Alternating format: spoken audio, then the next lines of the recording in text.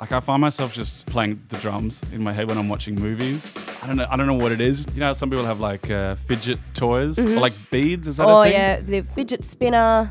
Fidget spinner. Yeah. It's like a fidget. It's like a mental fidget spinner. Yeah, wow. When you're thinking of drums. So that obviously ends up informing the music.